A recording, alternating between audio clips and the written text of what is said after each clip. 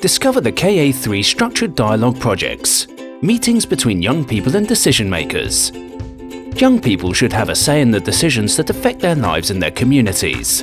Youth participation is about young people engaging in forming opinions and taking action to bring about positive change within society. It can take many forms. The traditional form is representative democracy through voting or membership of a political party. Nowadays, young people engage in very diverse and unexpected ways. Through their daily lives, through participatory structures such as youth organizations or volunteering, through citizen-led initiatives and movements, young people actively participate in the development of our democratic societies. A first step to being able to participate is seeking information and learning about democracy in order to possess the basic knowledge. A lot of learning takes place in everyday life by being engaged in debates on political issues, both online and offline, with their peers at school or with their parents.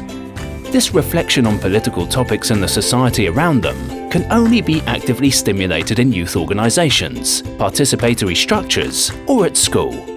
One particular form of learning about democracy is participating in simulations of political processes.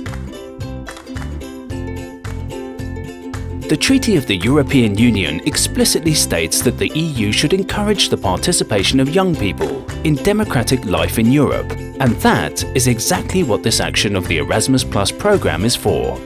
It allows people to organise meetings, conferences, consultations and events that encourage youth participation and interaction with decision makers at local, regional, national and European level.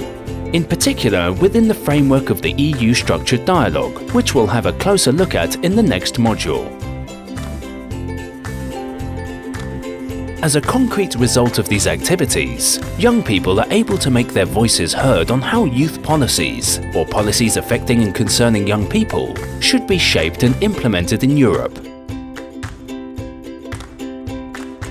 This part of the programme serves the specific goal of fostering debate around topics centred on the themes and priorities set by the structured dialogue and European cooperation in the field of youth. This cooperation aims to create equal opportunities for young people in education and on the labour market, and to promote active citizenship, social inclusion and solidarity among young people. The cooperation is built around 8 fields of action: education and training, employment and entrepreneurship, health and well-being, participation, volunteering, social inclusion, youth in the world, creativity and culture.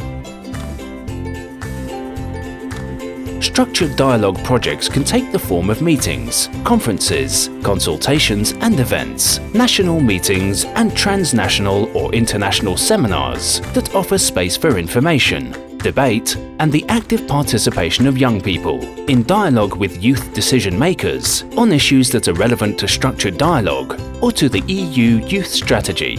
National meetings and transnational seminars that prepare the ground for the official youth conferences organised each semester by the member state holding the presidency of the European Union. Events that promote debate and information on youth policy themes linked to the activities organised during European Youth Week. Opinion polls or online consultations of young people with a view to finding out their needs on matters relating to participation in democratic life. Meetings and seminars, information events or debates between young people and decision makers, youth experts around the theme of participation in democratic life, events stimulating the functioning of the democratic institutions and the roles of decision makers within these institutions.